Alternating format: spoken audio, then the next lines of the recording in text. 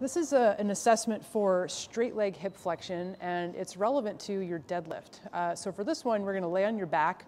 It would be really great here if you had a helper that could help you out and just kind of test your passive hip flexion, but also what they would do is put their hand underneath your back, right behind your PSIS, kind of where the top of your hip bones meet the floor, and they could put their hand underneath your hip there, and they're going to grab onto this leg and lift it. And so you want to keep your leg super relaxed, and as soon as they feel your pelvis push into their hand, that means that you've kind of hit your passive range limit.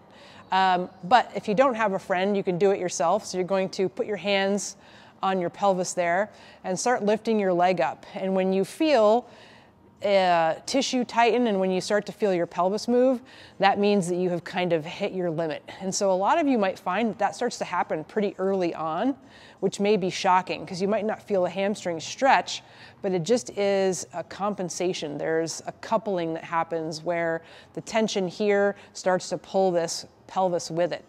So if you have a lot of that tension, it's going to affect you in things like deadlifting. So some of you might have decent range in your hamstrings, or you think that you do, and then doing deadlifts, you're tweaking your back.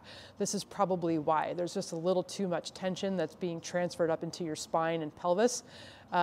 So when we do our mobility segment here, you can do two versions. You could do the regular hamstring half kneeling, or you could work at a degree that's a little bit more specific to where this problem starts to set in and your pelvis moves. So as you come up, if you start to move here, you can put a barbell up in the rack, put your foot down on the bar, maybe with a pad on top of it, and do your pails by pushing down there, and then see if you can get a little more range without involving your pelvis.